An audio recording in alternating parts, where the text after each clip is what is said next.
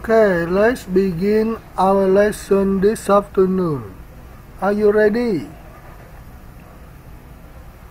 Rồi thôi mình cứ bắt đầu học. Một lát có bạn nào vào thêm thì vào. Are you ready?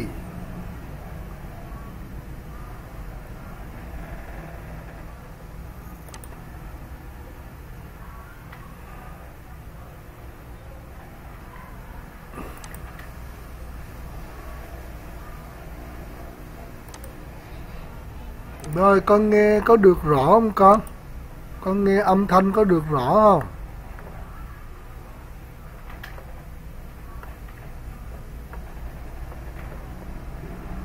Con nghe âm thanh có được rõ không?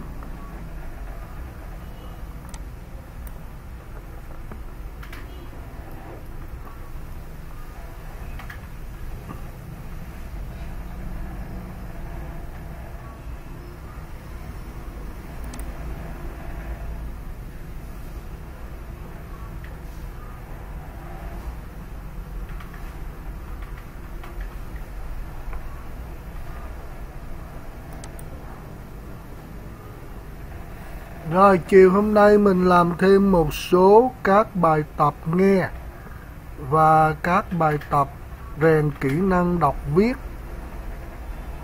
trong các giáo trình Starters, Movers. Con đã trông thấy bài tập đầu tiên trên màn hình chưa? Có nhìn thấy trên màn hình chưa? Can you? Yes. Okay.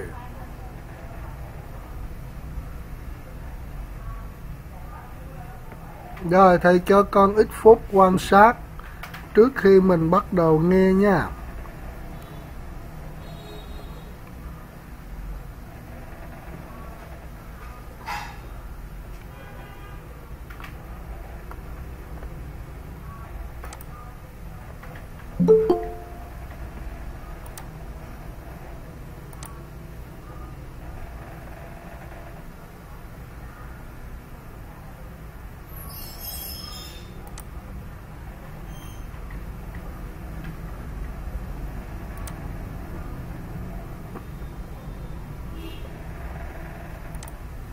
Rồi, hello con.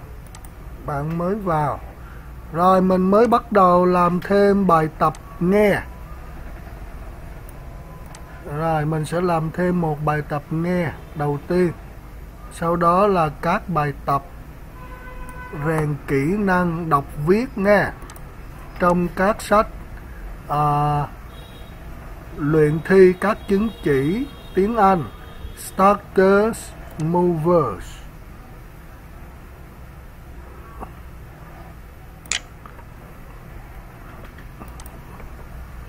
Rồi con có nhìn thấy trên màn hình chưa?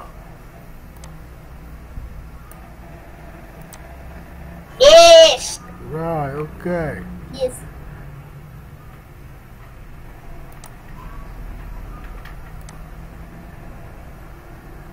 Rồi, listen.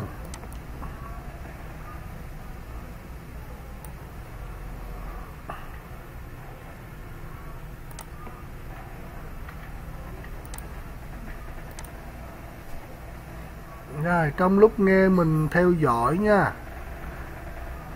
Ở bài tập này thì yêu cầu mình nối các đồ vật vào đúng các vị trí người ta yêu cầu.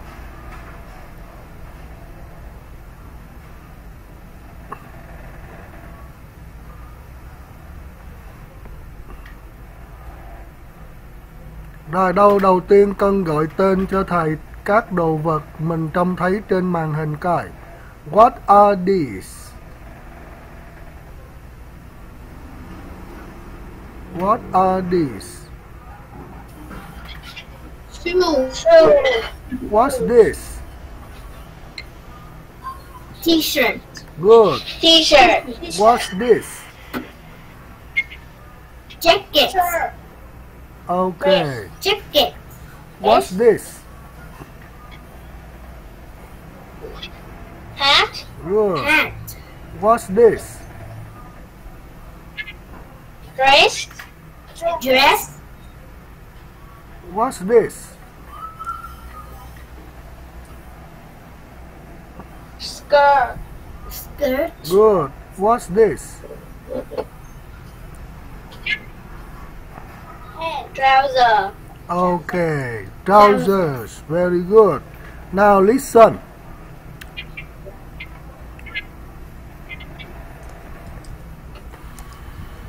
Mini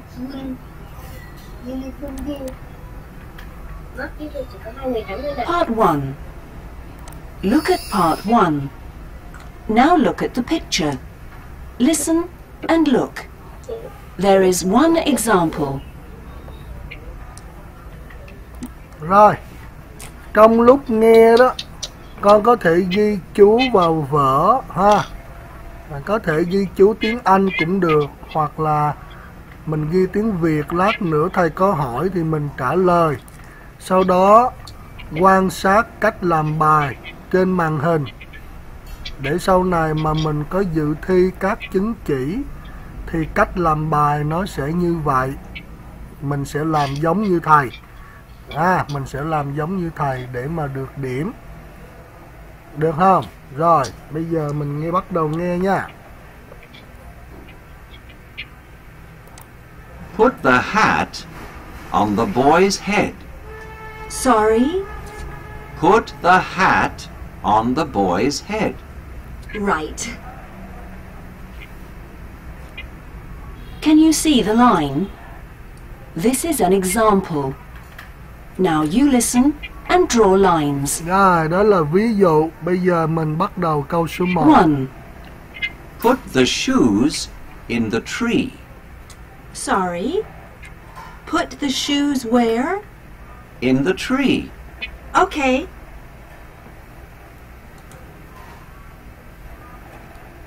2. Can you see the skirt? Yes? Well, put it in the goat's mouth. Right. The skirt is in the goat's mouth.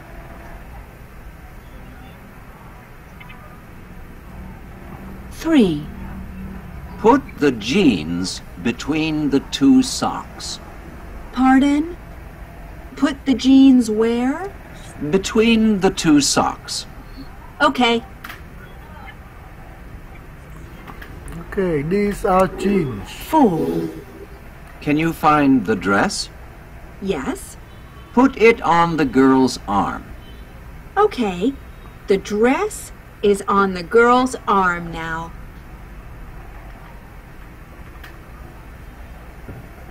5. And now put the t-shirt behind the chair. The t-shirt? That's right. Okay. It's behind the chair.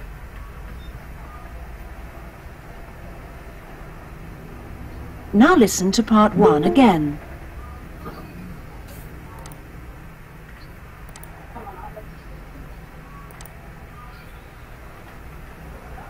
Okay, now listen one more time. Con nghe lại lần nữa nha. One more time. 1. Put the shoes in the tree. Sorry? Put the shoes where? In the tree. Okay. 2.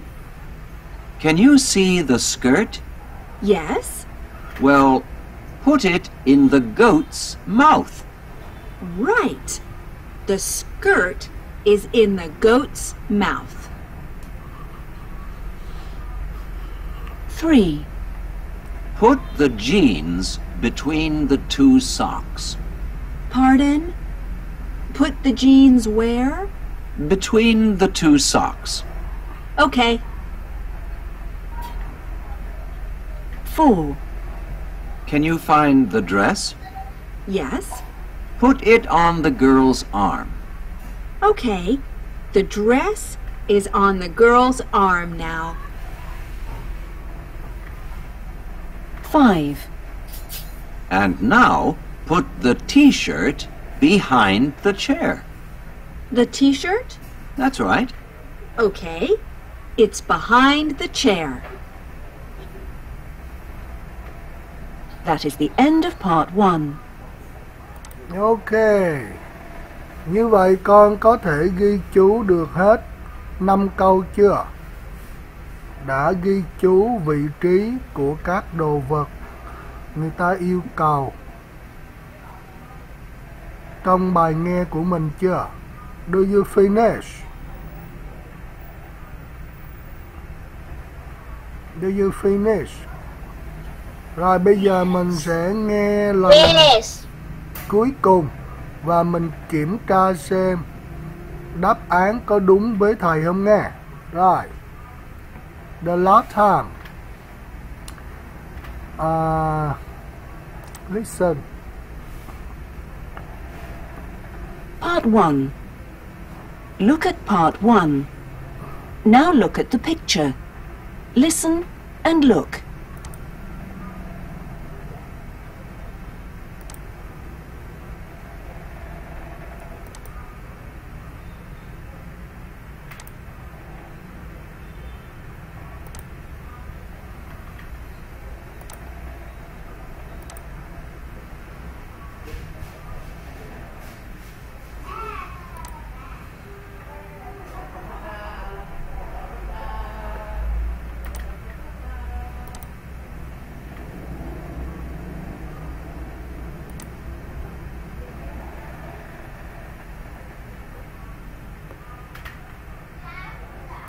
There is one example.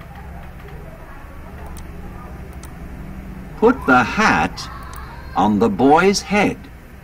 Sorry? Put the hat on the boy's head. Right. Can you see the line? This is an example. Now you listen and draw lines. 1. Put the shoes in the tree. Sorry? Put the shoes where? In the tree. Okay. Ok, như vậy đầu tiên là mình sẽ đặt đôi giày ở đâu con? Mình sẽ đặt đôi giày ở đâu?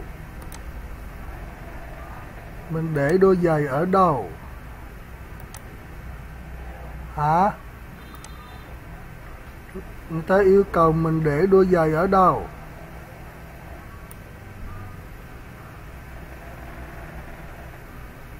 Put the shoes in the tree.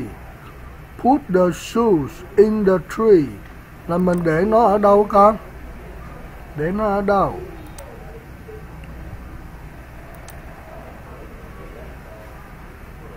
Để nó ở đâu con?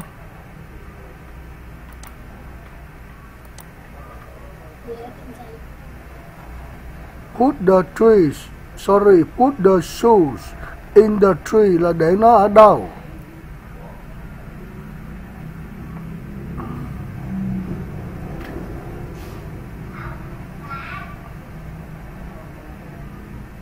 Turn on your microphone, please.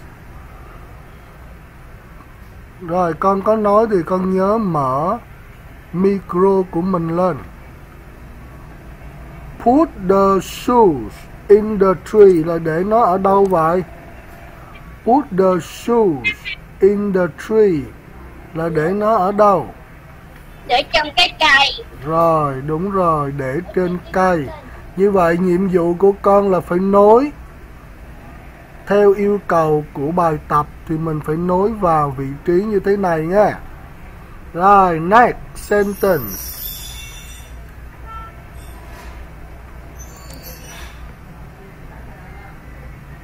Two. Can you see the skirt? Yes. Well, put it in the goat's mouth. Right. The skirt is in the goat's mouth. Rồi, tiếp theo mình sẽ đặt chiếc váy ở đâu? Where do you put the skirt? Where do you put the skirt? Để nó ở đâu? On the goat. Có phải on the goat không? Phải on the goat không? Bạn nào có câu trả lời nào khác không?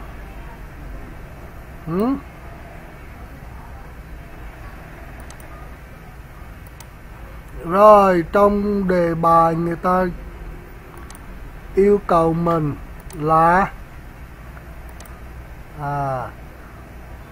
put the skirt in the goat's mouth.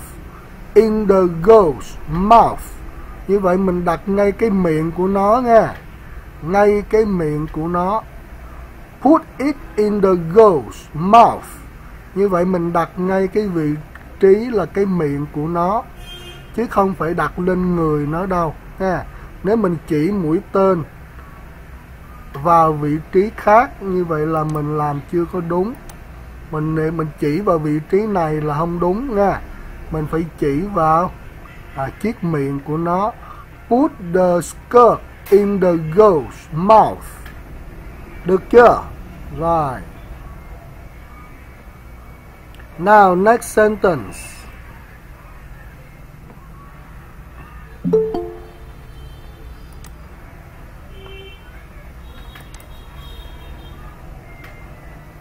Rồi, câu tiếp theo.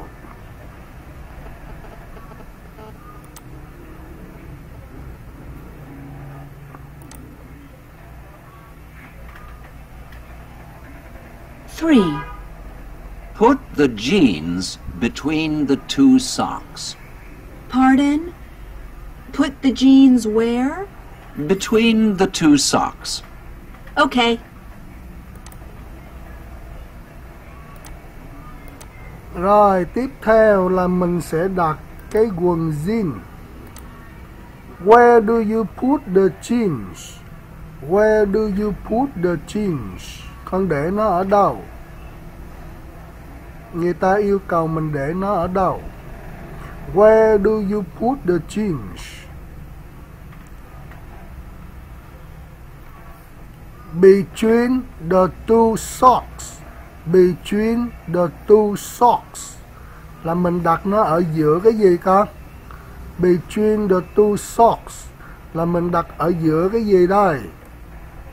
Mình sẽ đặt nó ở giữa hai chiếc vớ. Very good. Very good.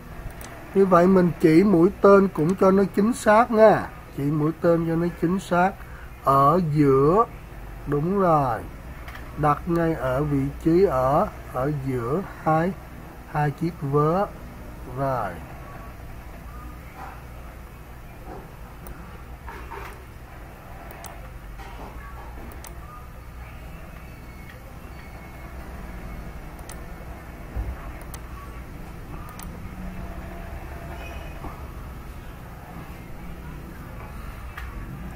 Đó, mình sẽ nối cái đường mũi tên cho nó đúng vị trí ở giữa hai chiếc vớ. Ok, next.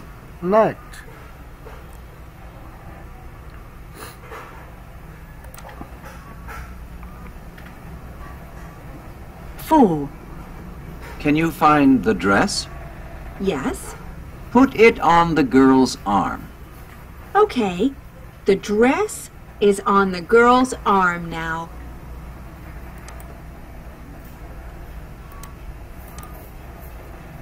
Rồi, tiếp theo mình sẽ đặt chiếc áo đầm này ở đâu đây? Mình sẽ đặt chiếc áo đầm này ở đâu đây? Where do you put the dress? Trên cánh tay của phụ nữ. Very good. Put it on the girl's arm. Put it on the girl's arm. Như vậy mình đặt vào cái bàn tay của cô bé này nghe. Good.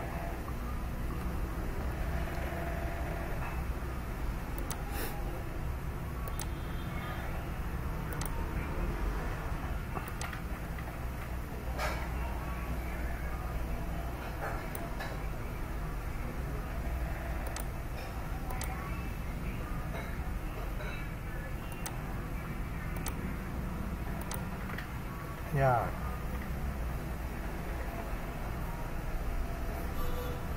Now the last sentence, câu cuối cùng nha.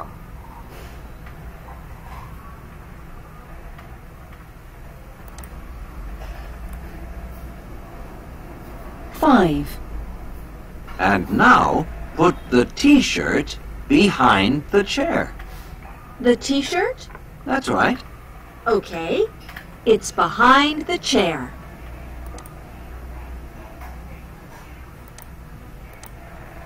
Right, where do you put the t-shirt? Con đặt chiếc áo thun này ở đâu? Where do you put the t-shirt?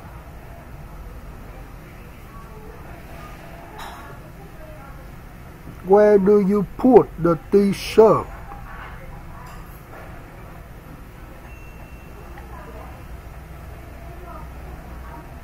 Where do you put the t-shirt?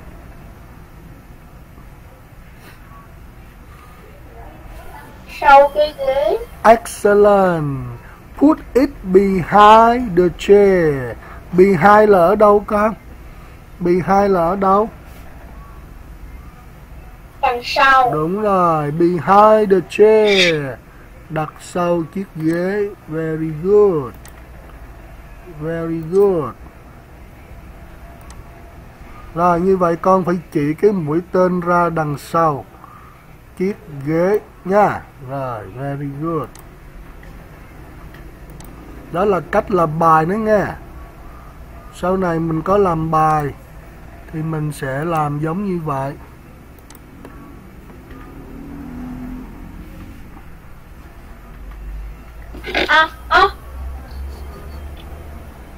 Ok, what's your problem? Con có hỏi thêm gì không? Đó, bài tập nghe đầu tiên là mình chỉ làm như thế này. Chứ mình cũng không phải ghi chép gì đâu. Mình cũng không phải yêu cầu phải viết gì đâu nha. Nhưng mà mình nghe để mình nói cho nó đúng vào các vị trí. Do you have any questions? Con có thắc mắc hỏi gì thêm qua bài tập đầu tiên không? Nếu không mình đi tiếp. No. Ok, go to the next exercise. Mình đi tiếp bài số 2. Go to the next exercise. It is also a listening exercise. Cũng là một bài tập nghe.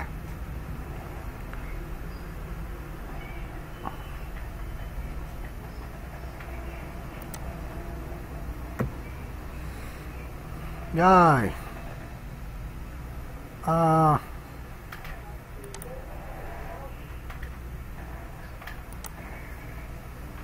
Rồi.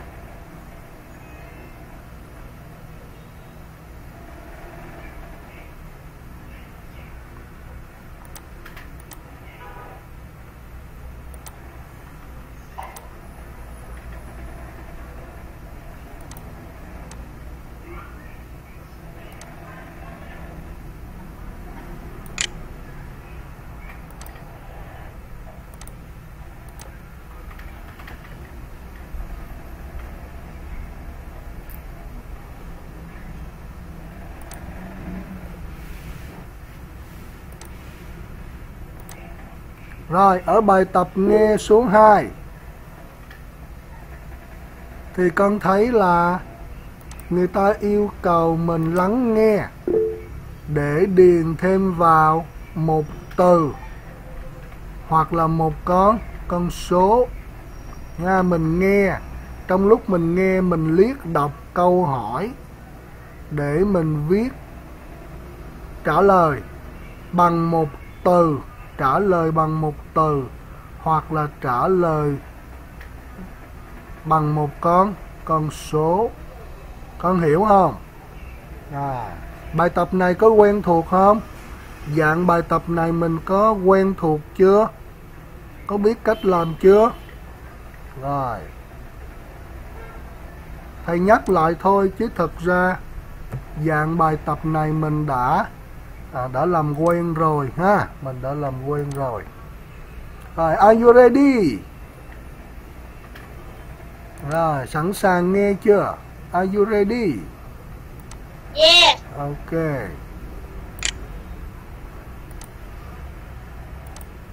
Rồi, thầy cho con ít phút để con đọc các câu hỏi nha. Mình sẽ ít phút mình đọc các câu hỏi trước khi mình nghe và mình điền vào một từ hoặc là một con số cho nó chính xác nha. Mình sẽ nghe đánh vần để mình có thể điền thêm từ hoặc là một con số.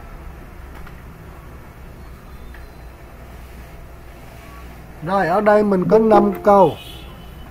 Con đọc qua cả 5 câu. Có câu hỏi nào cần hỏi gì thêm không? Có câu hỏi nào mình không rõ, cần hỏi thêm thì mình cứ việc hỏi nha. Còn không là thầy bắt đầu cho nghe đó.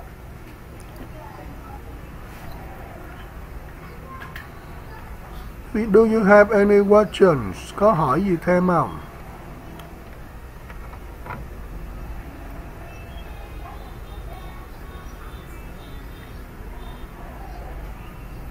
Do you have any questions?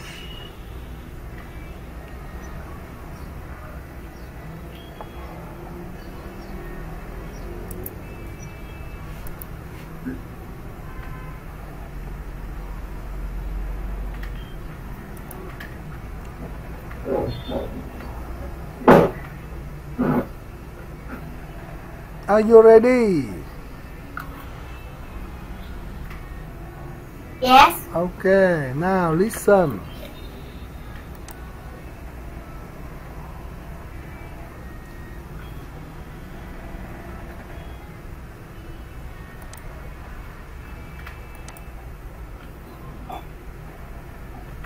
Rồi, con mới vào sẽ tiếp tục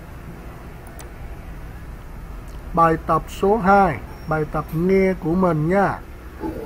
Theo dõi, lắng nghe để có thể ghi chú. Con có thể ghi chú điền vào trong vở để trả lời cho các câu bài tập sau đây.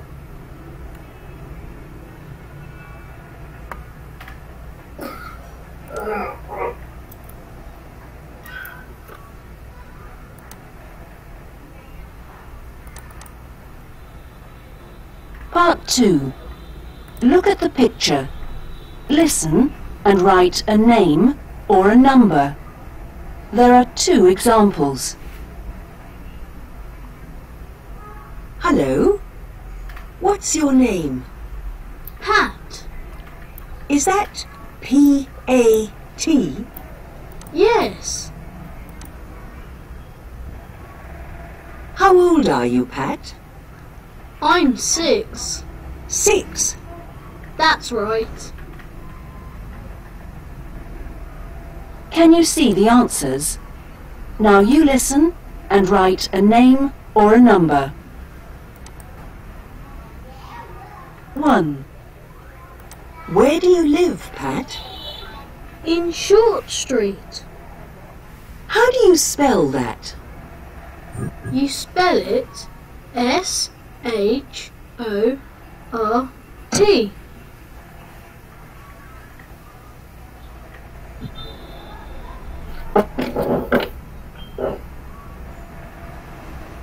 2. So, what number is your house? It's number 8. Sorry?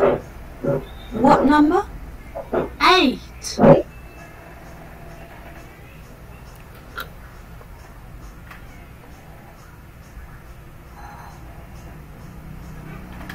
3. How many bedrooms are there in your house, Pat? There are 3. 3? Yes. One for my mum and dad, one for my sister, and one for me.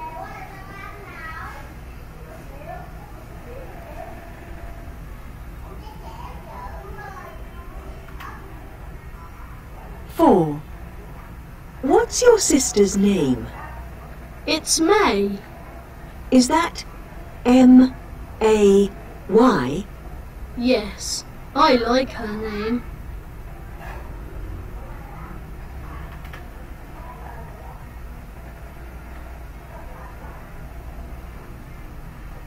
Five. Now, Pat, have you got an animal in your house? Yes, I've got a mouse. Oh, has it got a name? Yes, its name is Bill. Can you spell that for me? Yes, it's B-I-L-L.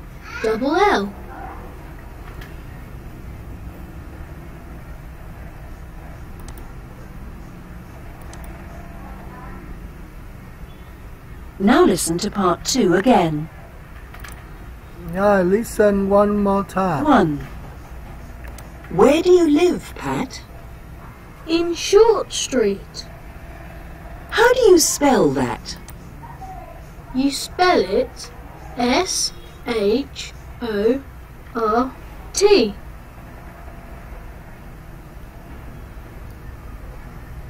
2. So, what number is your house? It's number 8.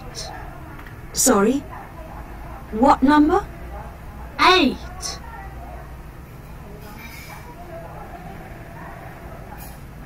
3. How many bedrooms are there in your house, Pat? There are 3. 3? Yes. One for my mum and dad, one for my sister, and one for me.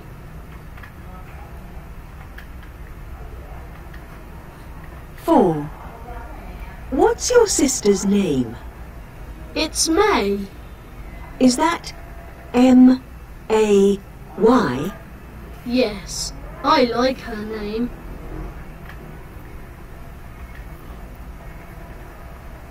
5. Now, Pat, have you got an animal in your house? Yes, I've got a mouse. Oh, has it got a name? Yes, its name is Bill. Can you spell that for me? Yes, it's B-I-L-L.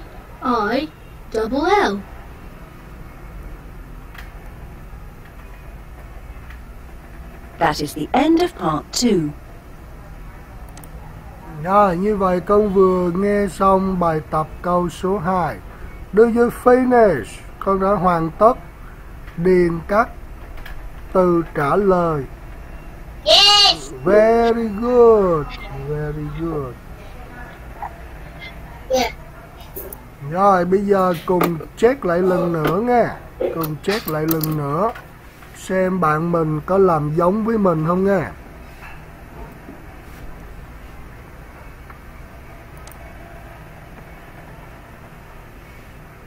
Part 2. Look at the picture. Listen and write a name or a number. There are 2 examples. Hello? What's your name? Pat. Is that P-A-T? Yes. How old are you, Pat? I'm 6. 6. That's right. Can you see the answers? Now you listen and write a name or a number. 1. Where do you live, Pat? In Short Street. How do you spell that? You spell it S-H-O-R-T.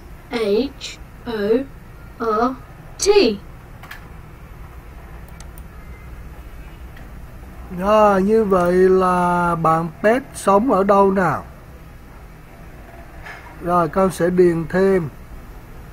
Con sẽ điền thêm từ nào cho phù hợp. Ai đánh vần lại lần nữa thầy viết coi.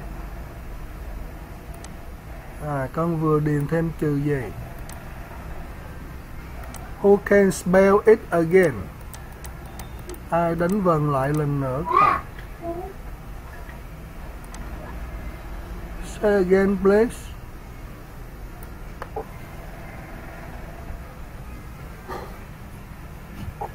Oh, turn on your microphone.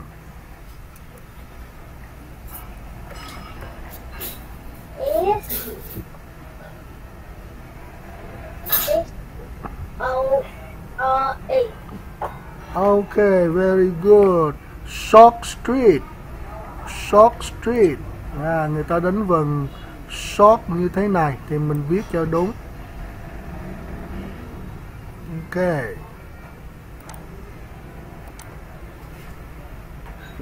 Now number 2.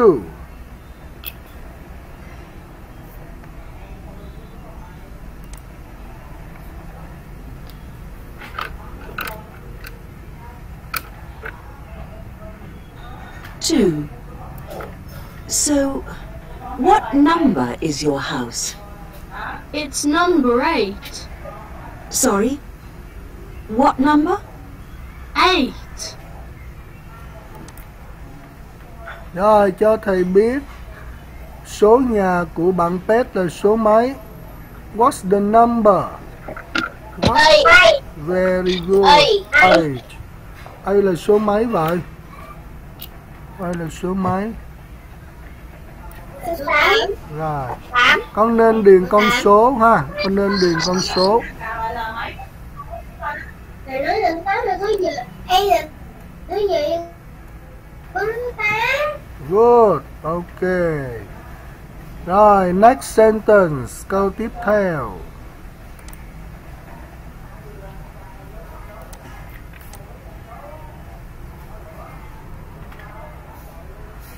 Three.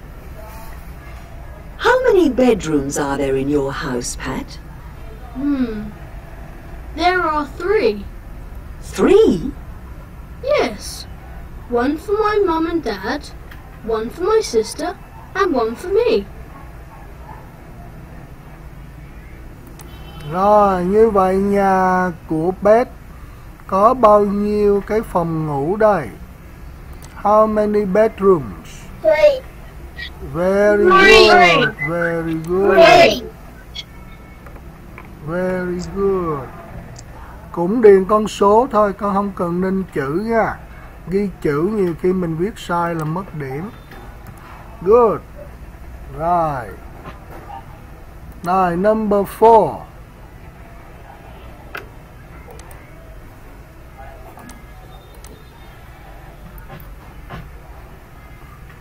Four. What's your sister's name? It's May. Is that M-A-Y? Yes, I like her name. Rồi, cho thầy biết tên của chị. Tên của chị Beth là gì? Đánh vần thầy nghe coi. May. Can you spell it? Can you spell it? M-A-Y. Okay, thank you. Good.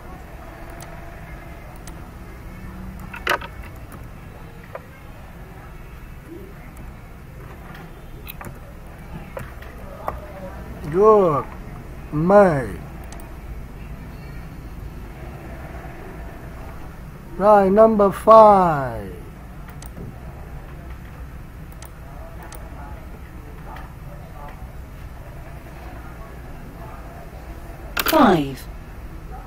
Now, Pat, have you got an animal in your house? Yes, I've got a mouse. Oh, has it got a name? Yes, its name is Bill. Can you spell that for me? Yes, it's B-I-L-L.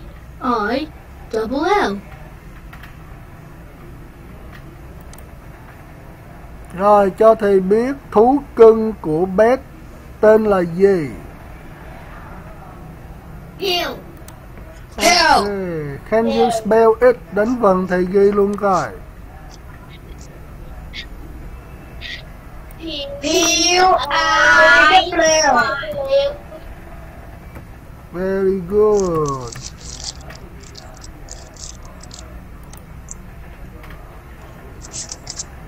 Thú cưng của Bill, thú cưng của Beth là con gì vậy con? What's his favorite animal?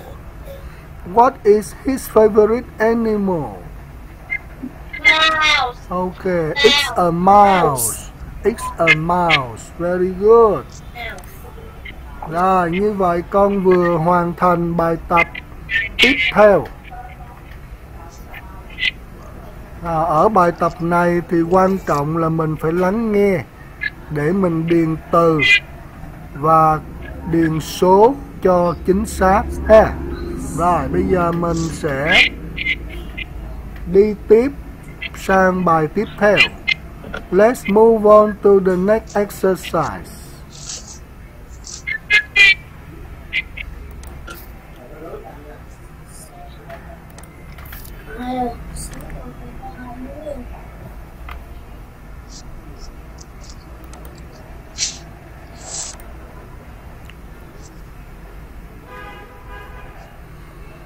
Okay, now let's move on to the next exercise.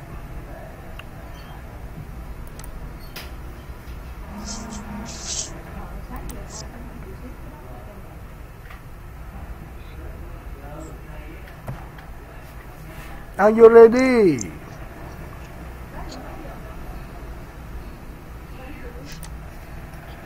Yes. Yes.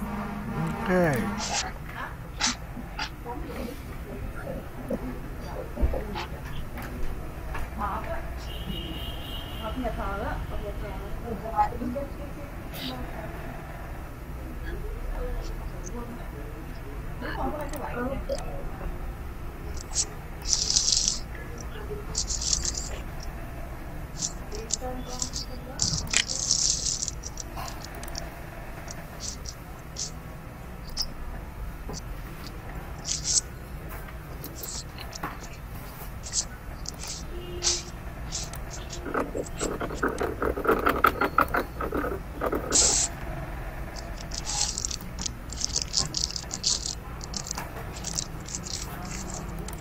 Ok, ở dạng bài tập này thì con sẽ lắng nghe, đồng thời đọc câu hỏi để mình chọn đáp án đúng nhất, A, B hay là C, và mình đánh dấu tích. Mình đánh dấu tích, lựa chọn câu đáp án đúng nhất, đánh dấu tích vào cái ô vuông. Được không? Ok. Rồi thầy cho mình ít phút để con quan sát đọc các câu hỏi. Quan sát đọc các câu hỏi và các hình ảnh gợi ý để lát nữa mình nghe, mình có thể chọn nhanh, chọn đúng được đáp án.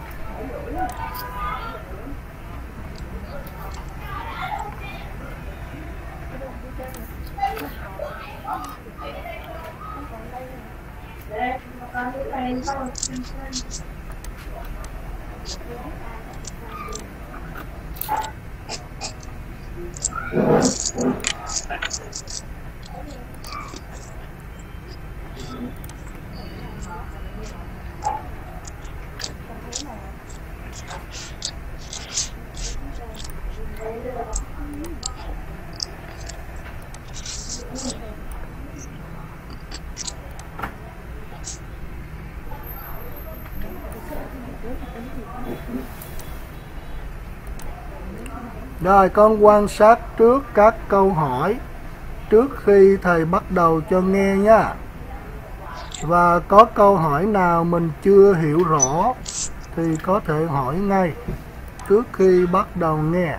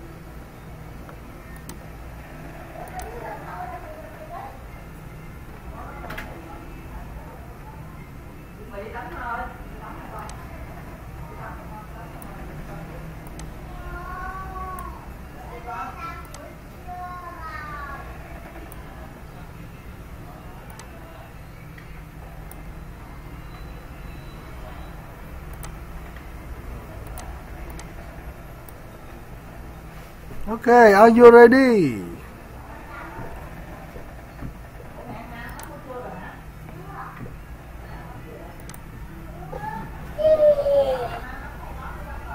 Okay, now listen. Do you have any questions?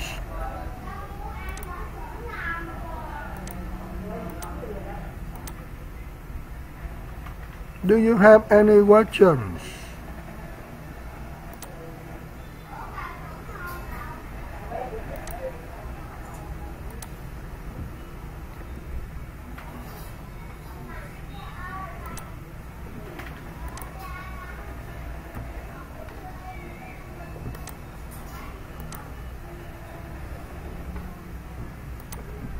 Okay, now listen.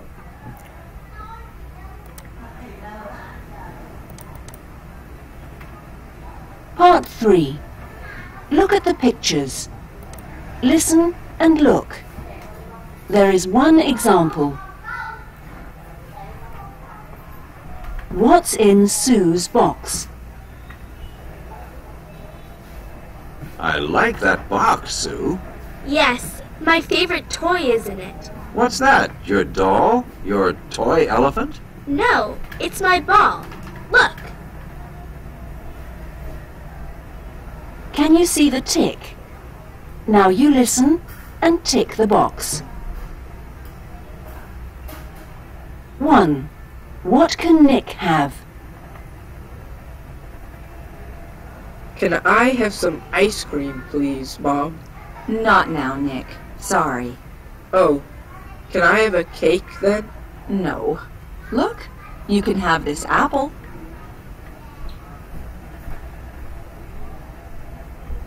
2. Which man is Anne's teacher? Is that a photo of your classroom, Anne? Yes. Can you see my teacher, Dad? Has he got brown hair? No, he's got gray hair and glasses.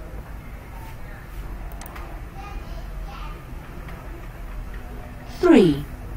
Where's Mum? Dad, where's Mum? I don't know. Is she in the garden? No, and she isn't in the kitchen. Oh, I know. She's having a bath.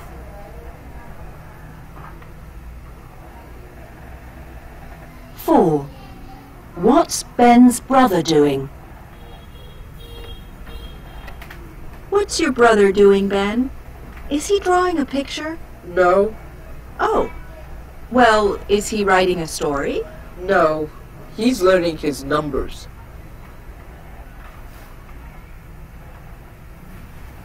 5.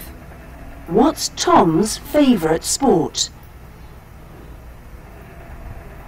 What's your favourite sport, Tom? I don't know. Is it football? Tennis? No, it's badminton. That's my favourite.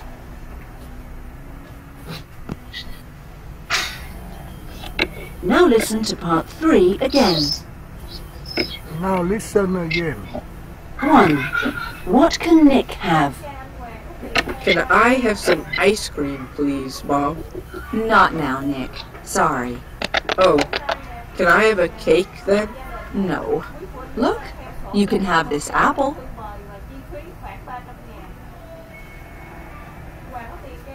2. Which man is Anne's teacher? Is that a photo of your classroom, Anne? Yes. Can you see my teacher, Dad? Has he got brown hair? No, he's got gray hair and glasses.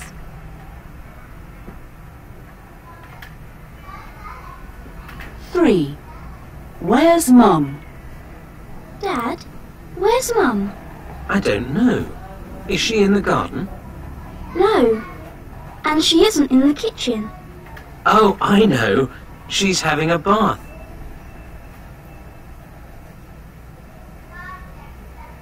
Four. What's Ben's brother doing? What's your brother doing, Ben? Is he drawing a picture? No, Oh. Well, is he writing a story? no. He's learning his numbers.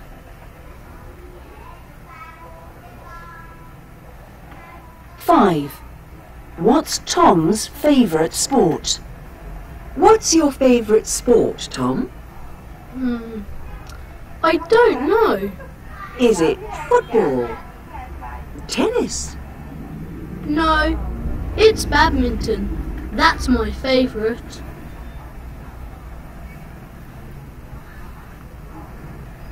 That is the end of part 3. Rồi, do you finish? Do you finish? Con đã hoàn tất bài tập nghe của mình chưa? Finish. Very good. Are you Finish. sure you are correct? Now let's check together. Cùng kiểm tra lần nữa nha. Xem mình làm đúng đáp án với bạn mình không? Now listen again.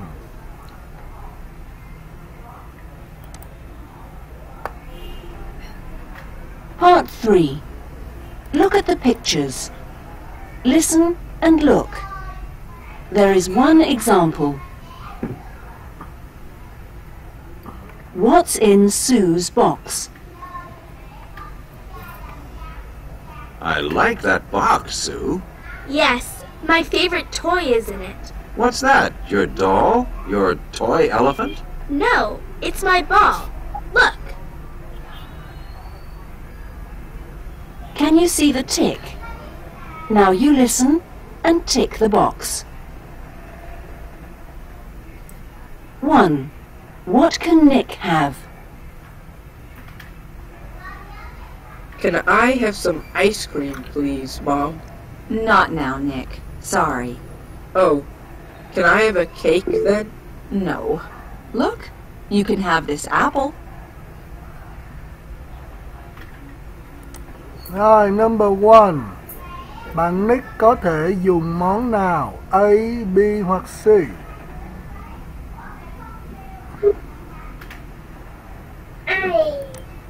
Đáp án của con là A, B hay C?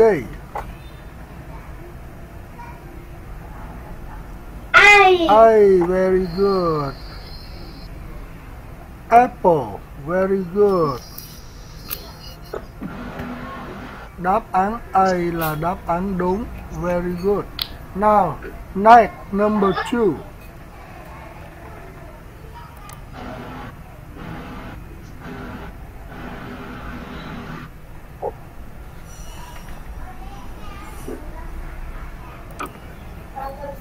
Two.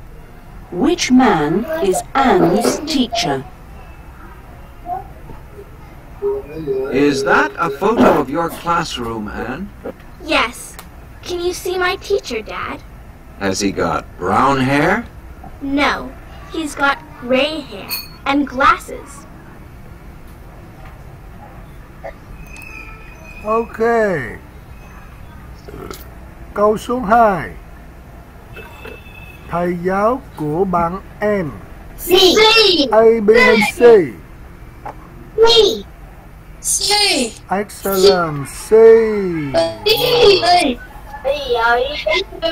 B, B hay C? Thầy giáo của bạn ấy có mang kính không? Có mang kính không? Yes. Như vậy mình chọn đáp án. Đáp án C. Very good. Đáp án C là đáp án đúng nha. Good. Good. Now next, number 3.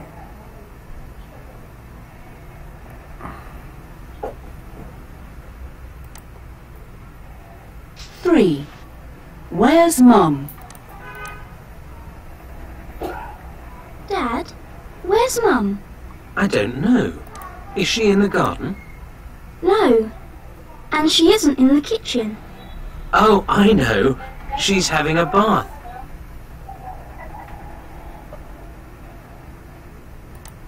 Rồi. Where's mom? A, B hay C? B. A, B hay C? Very good. B. She is having a bath. B. In the bathroom. Very good. She is in the bathroom because she is having a bath. Very good. B. Now number 4. 4. What's Ben's brother doing? What's your brother doing, Ben? Is he drawing a picture? No, Oh. Well, is he writing a story? no. He's learning his numbers.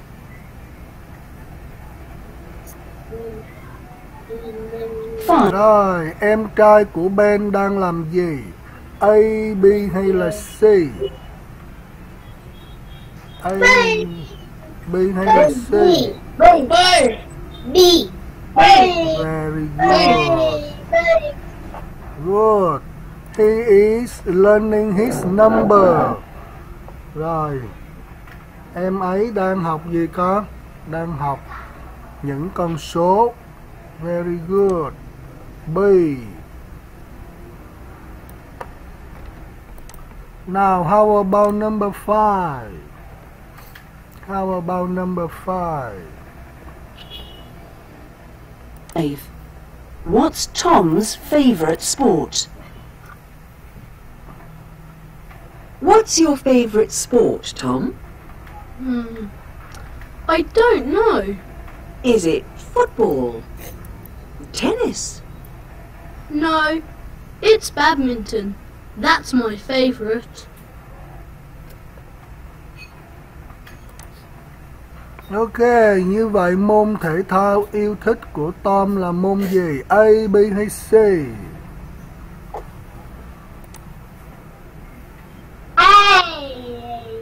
A là môn gì vậy con? A là môn gì vậy? A là môn gì? Badminton. Excellent, badminton, very good. Very good, badminton. Rồi, ok. Very good. Rồi, như vậy con vừa hoàn thành thêm bài tập nghe tiếp theo. Còn một bài tập nghe nữa, nhưng mà trước khi thầy cho mình nghe, mình sẽ làm thêm một bài tập rèn kỹ năng đọc, viết nha. Sau đó quay trở lại làm nốt bài tập nghe tiếp theo. Are you okay? Are you okay?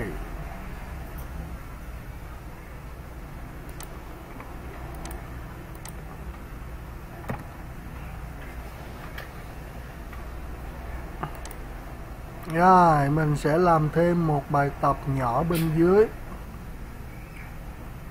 Tick or cross. Very easy. Tick or cross.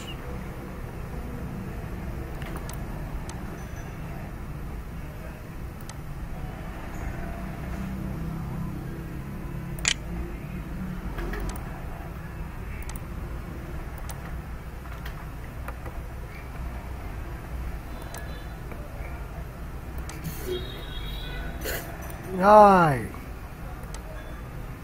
Number 1, tell me, tick or cross. Number 1. Number 1, here. Number 1. Tick. Tick or cross. Tick. Tick, very good. Tick.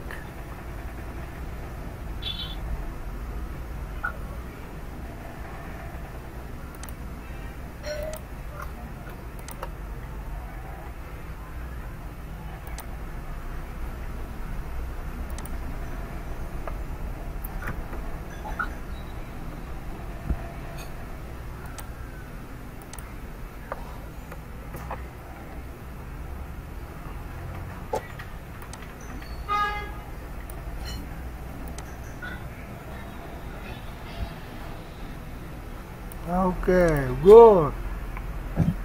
Now, how about number 2?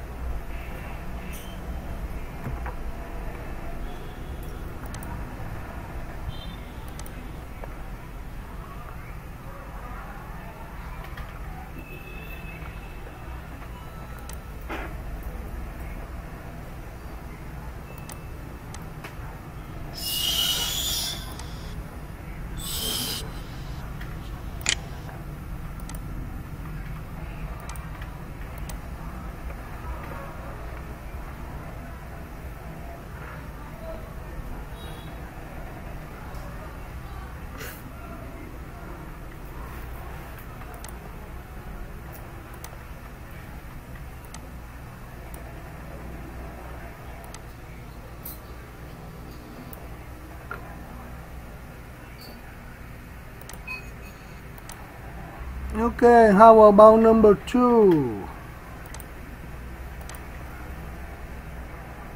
Tick or cross? Cross.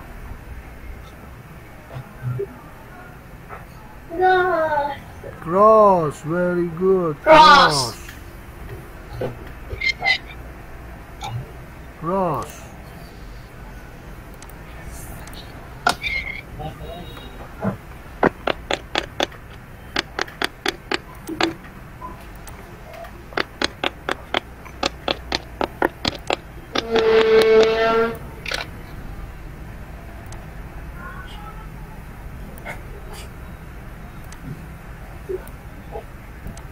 Cross, very good.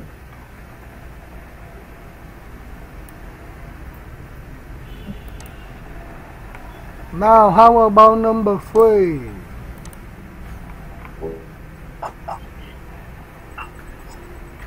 Tick or cross? Tick, tick.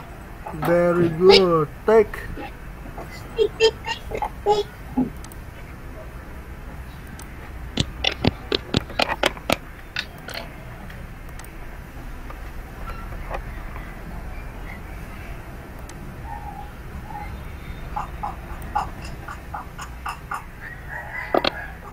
Good. Now, how about number 4? Rồi con đọc cái câu này lên giùm thầy đây trước khi nói. Tick or Tomato. tick or cross? Cross. Very good. Cross.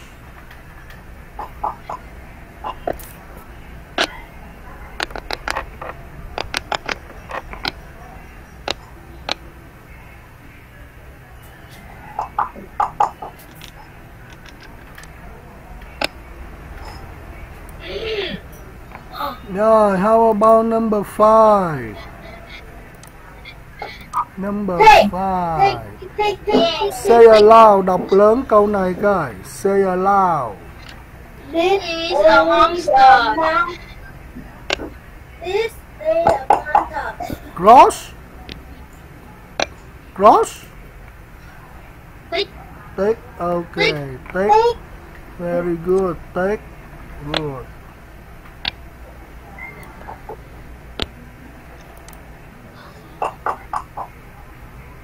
Rồi, ok, mình sẽ tiếp tục bài tập nghe cuối cùng nha. Are you ready? Yes.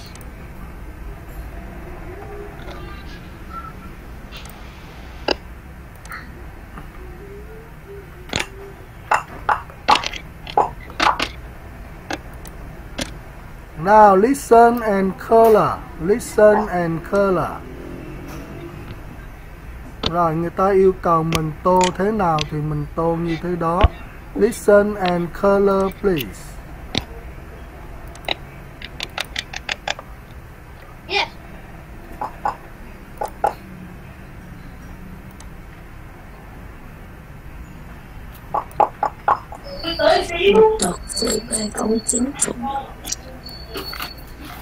Rồi, con có nhìn thấy trên màn hình chưa?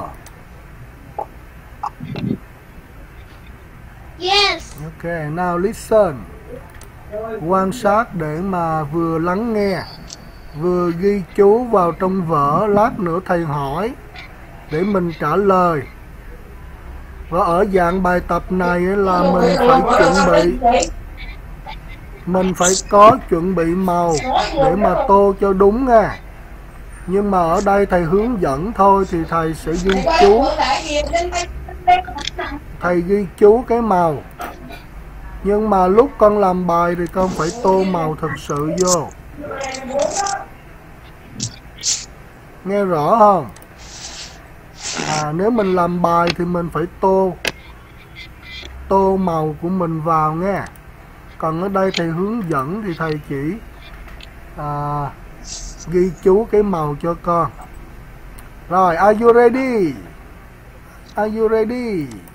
Yes. Now listen.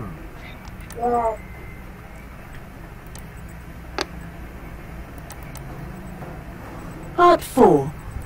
Look at the picture. Listen and look. There is one example. Can you see the flower on the table? Yes. Well, colour it purple. Sorry? Colour it purple. The flower on the table. Can you see the purple flower on the table? This is an example. Now you listen and colour. 1. Can you see the girl? There's a flower next to her on the sofa. Can I colour it? Yes. You can colour that flower pink. Okay. The flower on the sofa is pink now.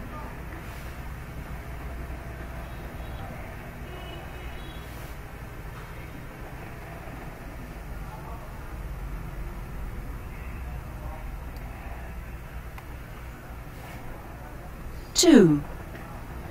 Look at the clock. Yes. It's got a beautiful flower on it. Colour that flower blue, please. Right. The flower on the clock is blue.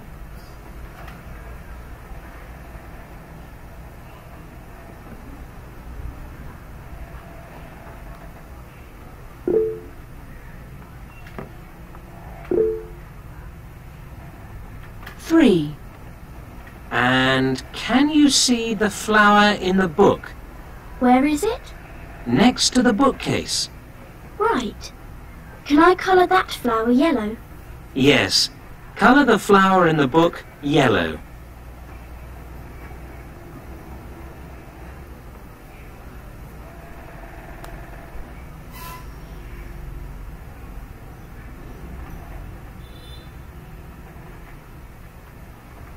Four. I like the mat. It's got a flower on it. You can colour that flower now. Oh, thank you. Can I colour it green? Okay. Colour the flower on the mat green.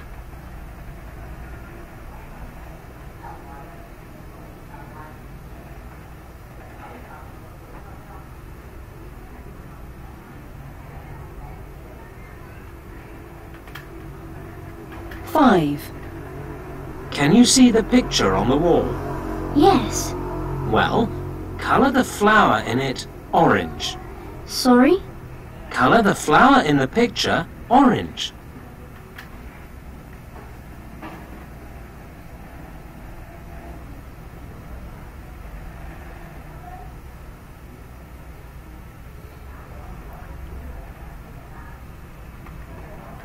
Now listen to part 4 again.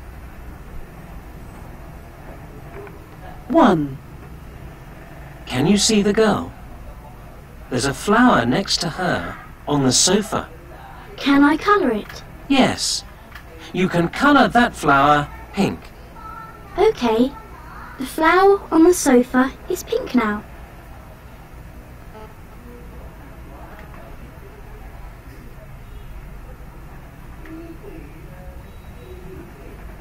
Two. Look at the clock. Yes. It's got a beautiful flower on it. Colour that flower blue, please. Right. The flower on the clock is blue.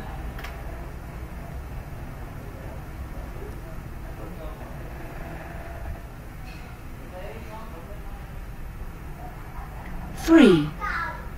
And can you see the flower in the book? Where is it? Next to the bookcase. Right. Can I colour that flower yellow? Yes. Colour the flower in the book yellow.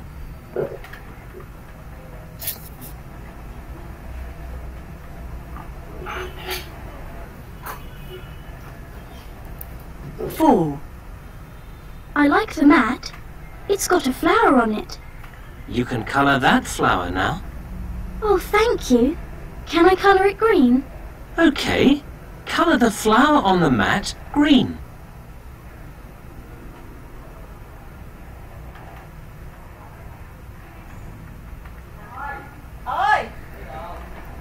Five. Can you see the picture on the wall? Yes. Well, colour the flower in it orange. Sorry? Colour the flower in the picture orange.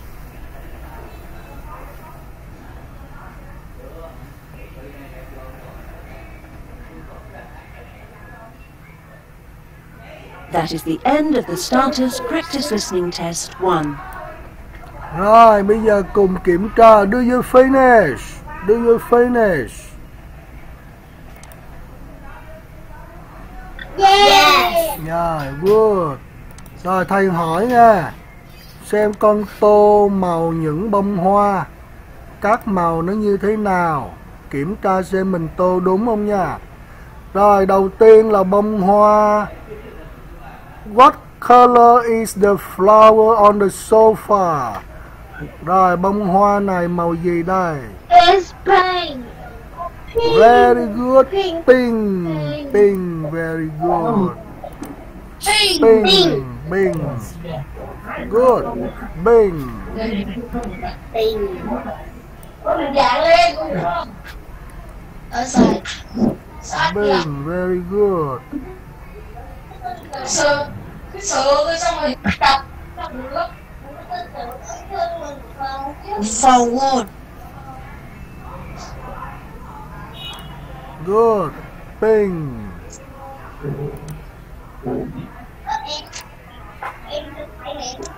Right, okay. Next. You okay? Yes. Next. Tiếp theo. Con tô bông hoa này màu gì đây? Yeah. Con tô bông hoa này màu gì? What color is the flower Blue. on the clock? Blue. Không phải nha, không phải đồng hồ nha. Ok. Nhớ là mình tô bông hoa. Người ta yêu cầu mình tô bông hoa. Mình tô đồng hồ là mình tô không đúng, mất điểm nha con. Tô cho đúng.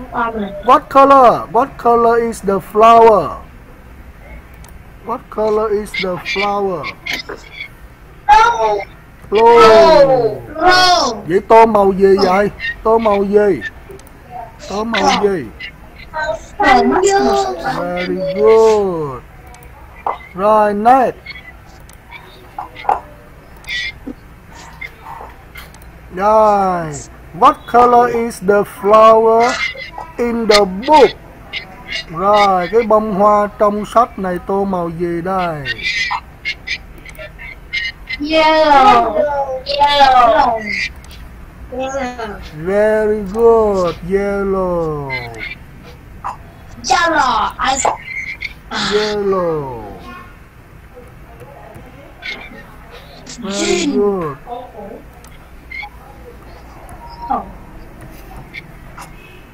Yellow.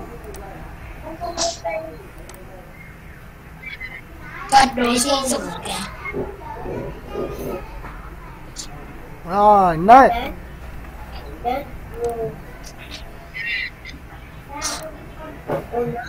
What color is the flower on the mat?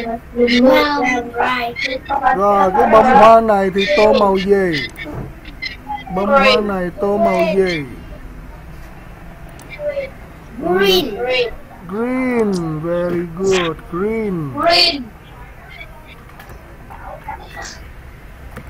Very good. Green. Mấy bạn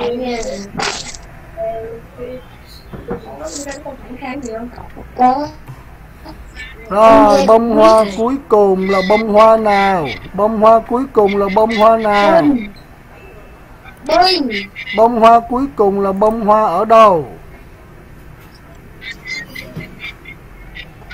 Dạ. Ở trên cái bờ. Ở đâu? Ở đâu con?